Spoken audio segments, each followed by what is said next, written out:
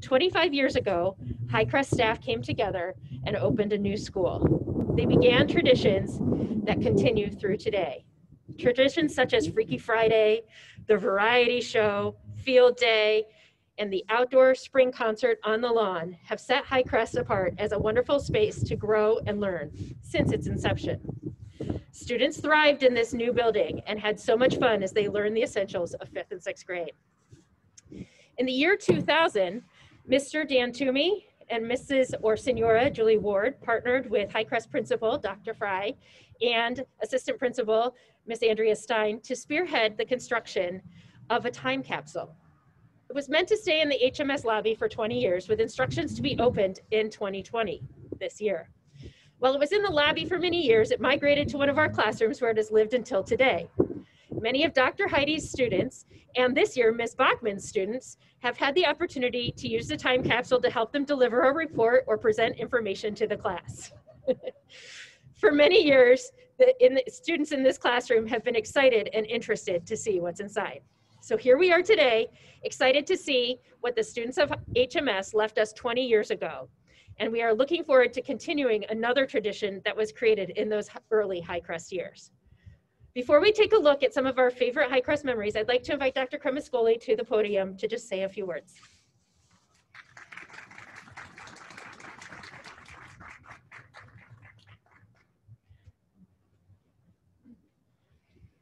Oh, thank you. Sure.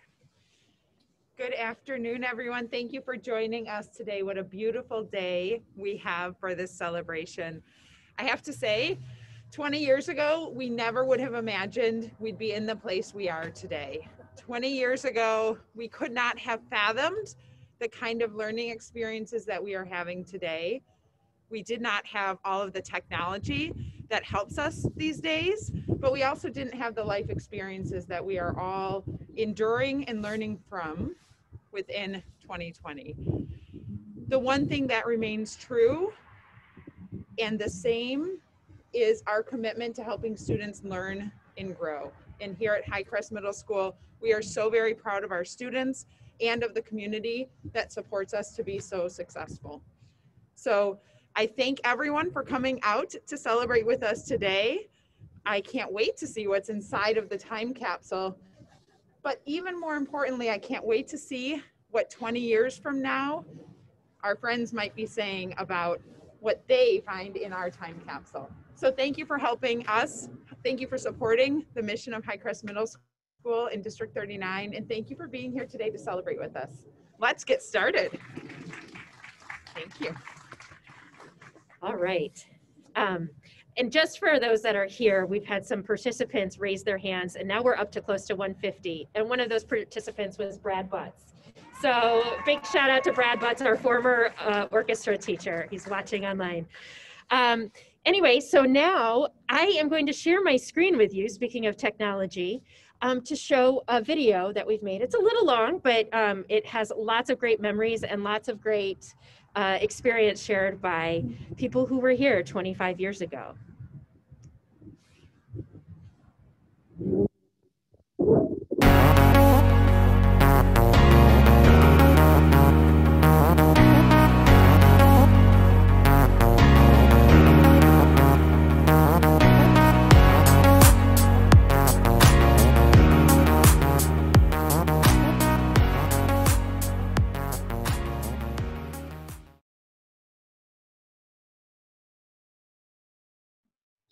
I was at Highcrest from 1995 when it reopened until 2000 when I had my twins. Here's a quick memory from that time. We were given one or maybe two keys that we could check out if we wanted to come in on the weekend to work. So 15 people shared one or two keys.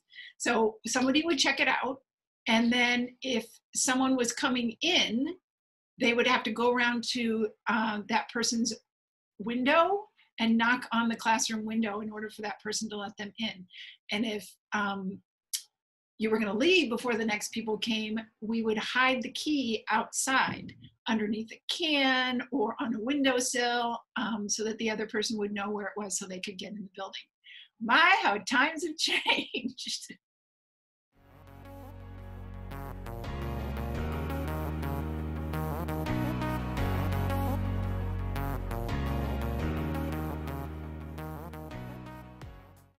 Hi, my name is Jill Gontovnik and I joined Highcrest in 1999. I have so many great memories of the wonderful colleagues and amazing students from those early years and every year since.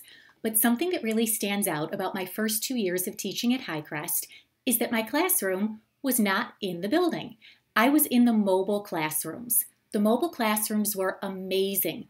The walls were fully bulletin boards from ceiling to floor, so you could staple directly into them.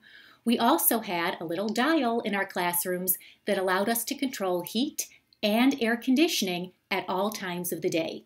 In the first year, the mobile classrooms were connected to the main building by 2 long corridors that we called the airplane hallways because it always looked like you were walking to board an airplane as you were heading towards the mobiles. My second year, the mobiles were in the parking lot outside by the playground. There was an awning that went mostly from the mobiles to the main building. So in all types of weather, snow, wind, rain, you would see the teachers from the mobiles, arms loaded up with as many photocopies and as much mail and anything we needed to do inside the building as we could possibly carry, running, fighting the elements, getting to and from the mobiles to get what we needed for our kids. That weather did not stop us. But most amazingly, in the second year, as the new wing of Highcrest was being built, I had the opportunity through a committee to take a tour along with some other teachers of that new area that was under construction. And I remember seeing how many amazing classrooms were being built, new offices, a beautiful gym, even just really nice hallways. And it was filled with so much promise and so much excitement of what was to come for Highcrest. And my third year, they let me into the building and I got one of those classrooms and I have been so happy there ever since. They say once a hawk, always a hawk. Once a hawk, always a hawk, still a hawk. Happy, happy birthday, Highcrest.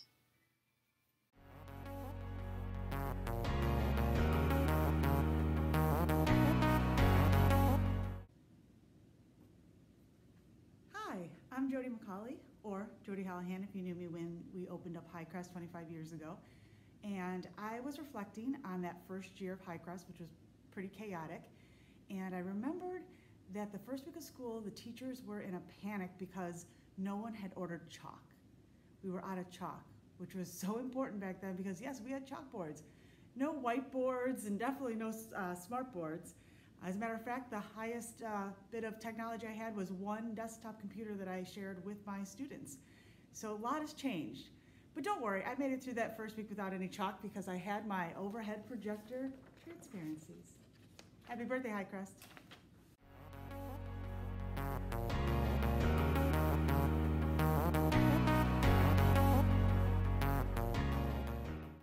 Hi, I'm Jay Heidecat. I was a 6th grader in 1999 at Highcrest. And then actually after I graduated college, I came back. I was a teacher's assistant at the Wilmette Junior High, and now I'm teaching in Chicago. In 6th grade, I remember playing a band concert on the front lawn of the school. That was really fun. I remember science got really cool in 6th grade. We actually got to light things on fire for the first time. That was very exciting. And I remember in the cafeteria for lunch having those round mini cheese pizzas. That was always the best day of the week. Happy to be checking back in with District 39 and ready for the next time capsule.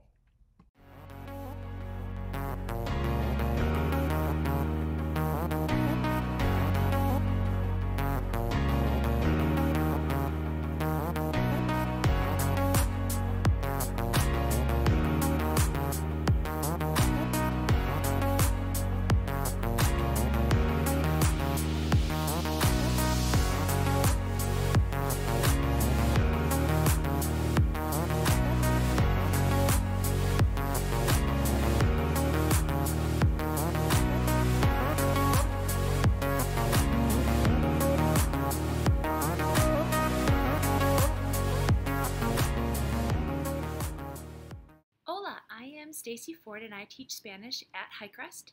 Back when I started in 1998, I was Senorita Bender. I have truly loved being a part of Highcrest and working with amazing staff members and students. I'm talking to you here today from our new Learning Commons. And before this area was the Learning Commons, it was where my Spanish classroom was. And when I first started at Highcrest, this area was part parking lot and part playground. We called it the Tot Lot. One of the fun memories I have of Highcrest is the Civil War Day reenactment we had in the spring. The area between Highcrest and the junior high would be transformed into the Civil War battlefield, and there would be soldiers and all kinds of people dressed from that era. There were cannons and there were even horses. And in the hallway, you would often run into Abraham Lincoln and Mary Todd Lincoln. It was a very fun day. Another memory that brings a smile to my face is when I first started, the band teacher and the orchestra teacher would show up at a staff member's door on their birthday with a bass and a tuba, and they would serenade that teacher for their birthday. It was a very fun thing to have happen, and it was fun to see those instruments in the hallway. Happy birthday, Highcrest. It is a great place to be, and I am loving still being a Hawk.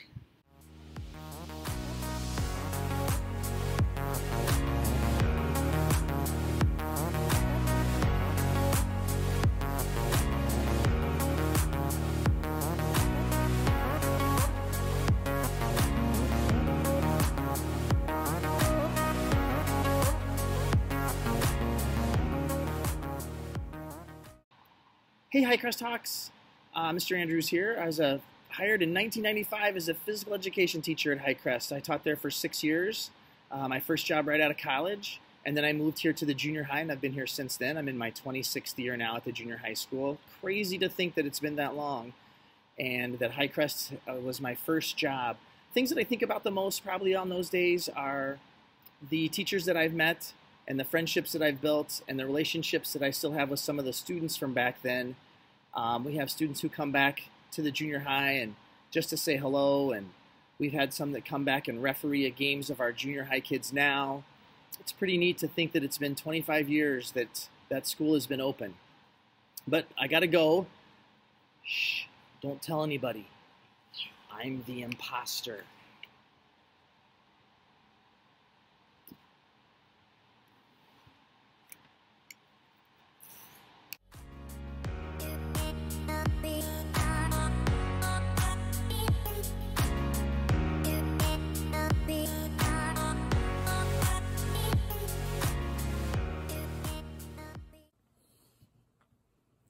Hi everyone, I'm Becky Littman and I'm the principal at Central Elementary School. Back in the day, I actually taught 5th grade at Highcrest, and as we always say, once a hawk, always a hawk. I have some fond memories of our early days at Highcrest Middle School, especially the first few years of when it was created. We really came together as a staff and really had strong values and inclusion. We got training on co-teaching. We all embraced inclusion and wanting to bring students into our classroom and have the least restrictive environment as possible for our children. One of the best memories I have are actually of the kids. One of my first years, I actually think my first year at Highcrest, we really treasured our field day at the end of the year in the spring. And we had all kinds of activities like the real tug of war. We had races, we got potato sack races, and we did a lot of the traditional activities for this field day. There was one in particular that involved 2 long wood sticks, actually logs, and they kind of look like this. And the kids had to put one right foot on one stick and a left foot on the other, and they moved along like this. And so there were several people on a stick, if you can imagine. It's long, like quite a big log outside. And they had ropes, and all the kids, when it was their turn for this activity, had to yell, right, left, right, left. And they would go to the finish line. Well, my class came to do this activity, and they were off on the side practicing before the big event. And they got on and they were saying right, left, like the other classes. And they quickly learned one of our students didn't know his left from his right. So one of the girls suggested they all huddle. So they all came together and they huddled. And one of the girls popped her head up and ran over and said, "Mrs. Lippman, I need to go into the classroom and get something." So I thought, okay, great. Went into the class. She came back out with some electrical tape from our electricity unit, and there was blue color and red color. So they quickly cut strips of tape, made all the left shoes blue, made all the right shoes red, put a piece of tape on the toes, and instead of yelling out right, left, they yelled out red, blue, and my class won the race. And that is a very fond memory I have, and a proud moment, because that is exactly what our goal was and continues to be in the district. The children, inclusion, problem solving creatively, and coming up with solutions together and winning as teams. And that's what we're all about, and we continue to be about today. And I've actually taken a lot of that foundation with me as a leader in the district. So thank you, Highcrest, for all the experiences, and happy birthday.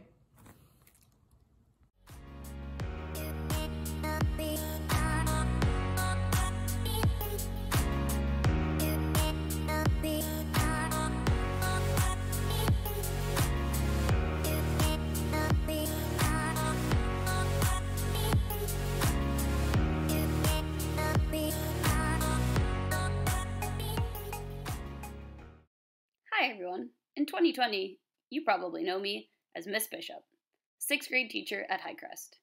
But in the year 2000, I was Ann Bishop, a 6th grader at Highcrest. In the year 2000, the Highcrest building was pretty different from today. World language, for example, was taught in temporary mobile classrooms.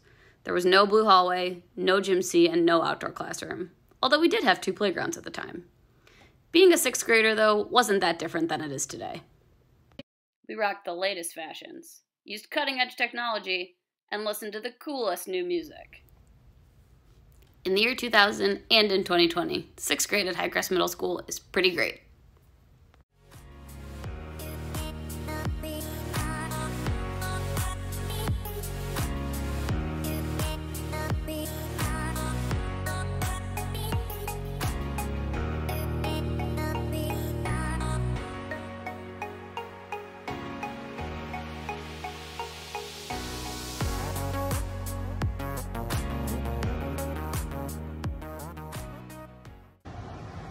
Hi everyone, it is Sherry Kearns-Enum, and I'm coming to you live from Wilmette Junior High School.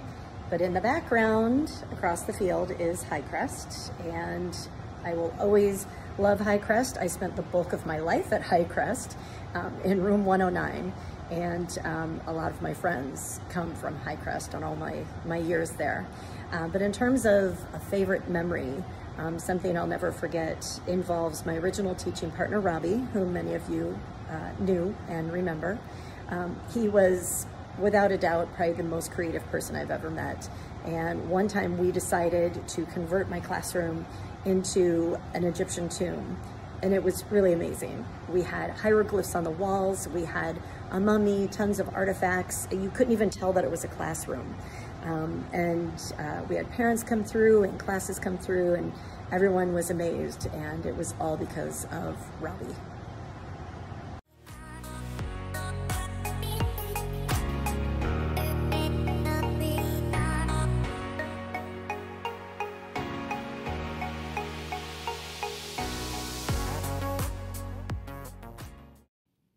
My favorite memories about Highcrest are the people.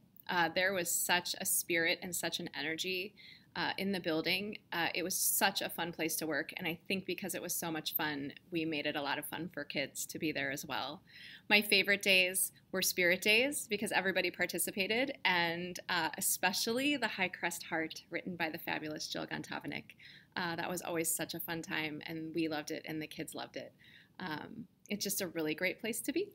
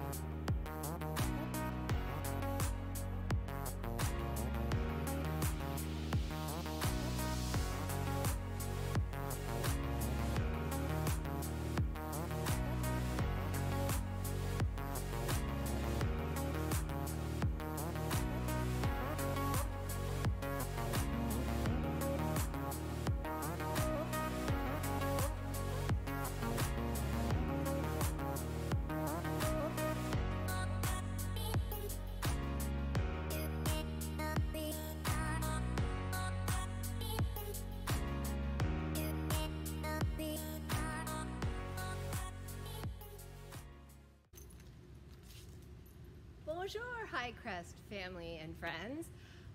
Je m'appelle Madame Fox. I'm Madame Fox, and this is my 18th year here at Highcrest Middle School. And in the year 2020, things look a little differently than they did 18 years ago. When I was thinking about this, it dawned on me that the biggest physical change up until this year for me to witness has been le jardin, the garden. The prairie garden here at Highcrest has gone through some amazing changes.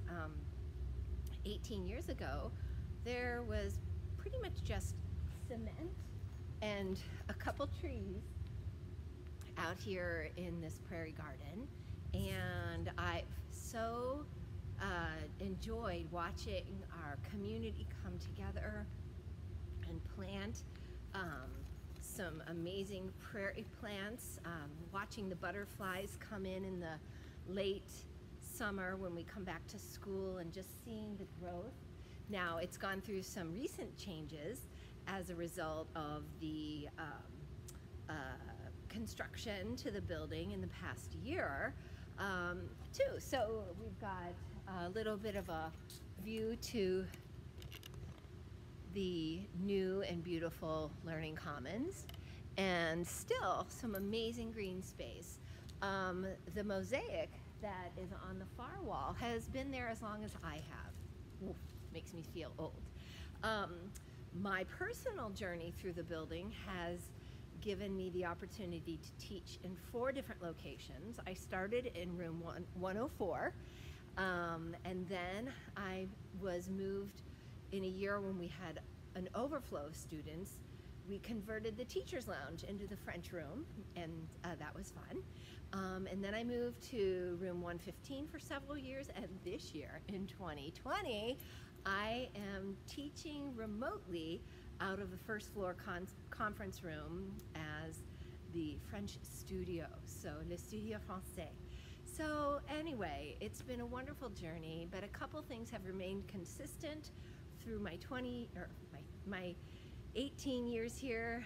In the year 2020, just as back in my first days, the students have always been amazing. I've felt so blessed to have Super Frenchies with me every year. And something else that hasn't changed over the time that I've been here, go Bears. My fanship for the Bears. J'aime beaucoup. Allez les Bears. Obviously today's game day, and we'll see how they do. Anyway, that's my journey and my story here from Highcrest Middle School in the year 2020. Au revoir.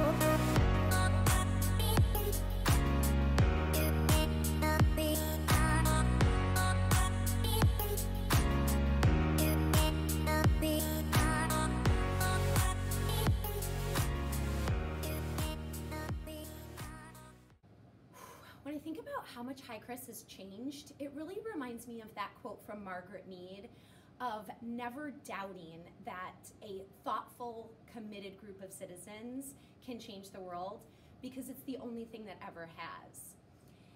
When I think about all of the students that have come through Highcrest, it just makes me wonder how everyone is out there and changing the world. Hi, Highcrest. This is Chris Konasek. This is my 18th year teaching here. Many things have changed over the years, including the kids getting to use one-on-one iPads and a lot of the technology that we now have that we didn't have many years ago. Some of the things that haven't changed. My love of the White Sox. Look at that. One of the few teachers who still loves the White Sox, and my love of coming to work every day and working with all of the students that I see. The only thing that would ever change that is if I win the Powerball, then you might not see me the next day. But I hope to be here for the rest of my career and finish out here because I love being here, love Highcrest, and love the kids who I work with. Thanks. Bye. Hi, I'm Mrs. Sloan. I'm Senora Cross. And we met on our first day at Highcrest 9 years ago. A lot has changed at Highcrest, but some things haven't changed, like the amazing staff members and friendships that you get to make there. It's been so fun meeting new people and maintaining our friendship that started our first day. But a lot has changed at Highcrest since we started. One of the most amazing changes has been our new Learning Commons. Did you know that there was a committee of us who spent 4 years planning that new Learning Commons? It is the most student-centered and student-friendly place I can ever imagine, and we are so thankful that we have a space where students can come and work together, a whole maker space for them to be able to build and create and be creative, and it's been a really awesome addition to our school. And with that addition, we also got an addition of a world language wing with little classrooms in between where we can send our kids when we do projects. They have some extra space to work and record themselves. It's been so fun having world language all together in one space. So we're so excited about today, and it's been really fun to watch all of the changes happen at Highcrest, and we can't wait to see what's still to come in the future. We love being Hawks. Bye. Bye.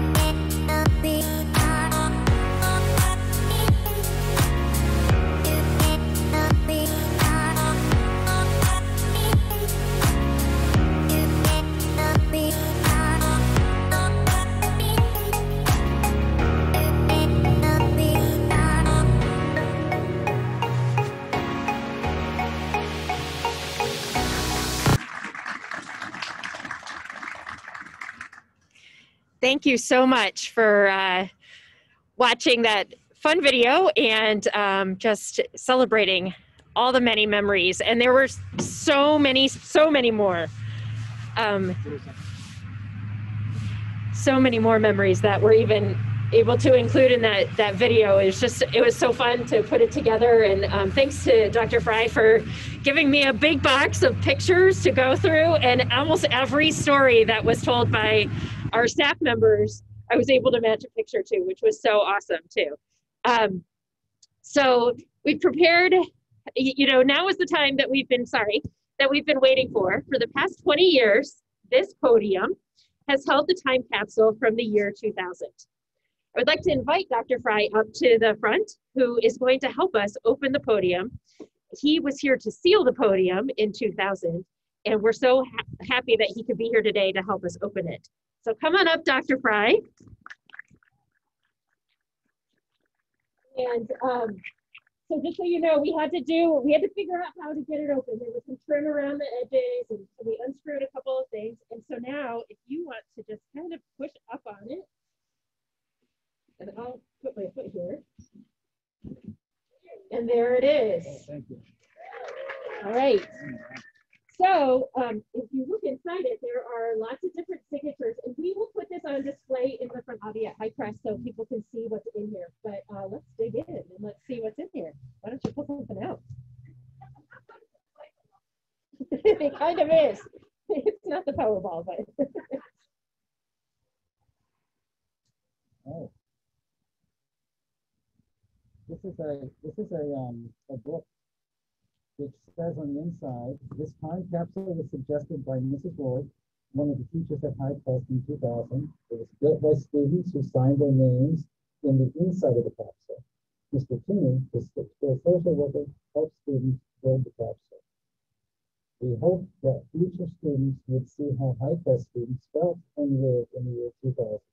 Hope you enjoy this.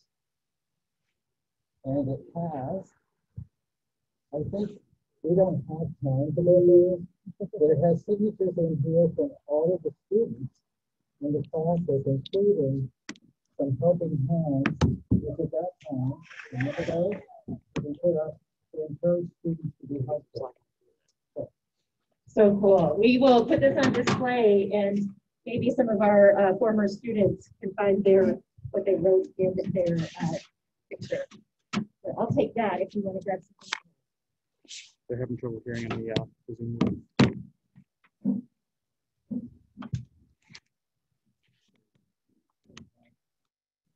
Rubber band has disintegrated. But let's see what this is. Julie, here's Lauren's story for the time capsule. Jan Lowe. I don't know if you remember Jan Lowe. She was a parent. Remember Jan Lowe was the parent who did things for us at the school. And I don't know if I can actually get this open without tearing it, but since people are cold, maybe I should just move ahead, right? Sure.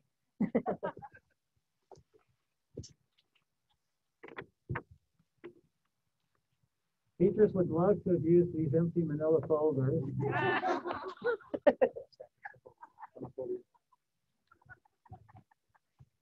I think perhaps what was in there were these newspapers. These are time capsule surveys in which they wanted to know what the most popular books were, songs, poems, and TV. So they were Harry Potter series. Song was Real Slim Shady. Anybody know that song? Poem was Cheryl Silverstein poems, and the TV show was, guess what? The Simpsons, of course. The movie was The Sixth Sense and Austin Power. I have a whole story to tell you about just watching movies at overnight, but nothing else. And the clothing is a free pants. And they're all the surveys are here.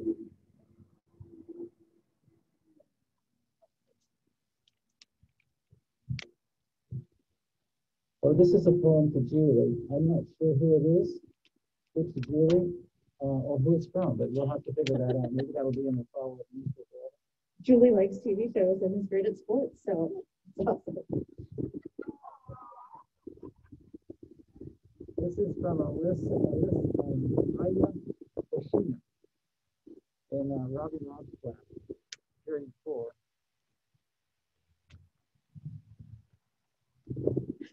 Well, I'm sorry to say we have a cassette tape here. Anybody know how to play her?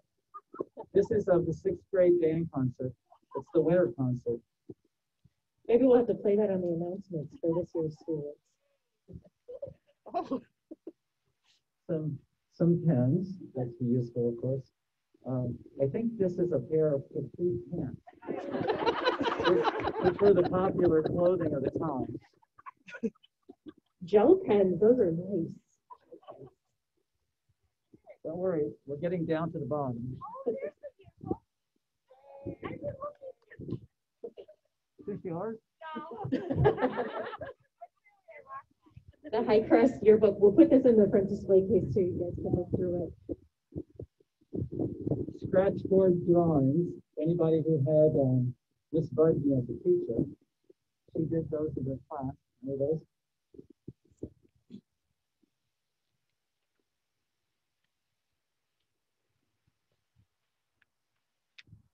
Good thing I have long arms. It is. Oh, more surveys. We put those with the other surveys.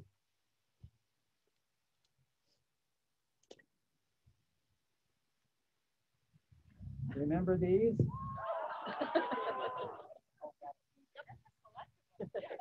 We're putting it on eBay this afternoon. We need some PPE money.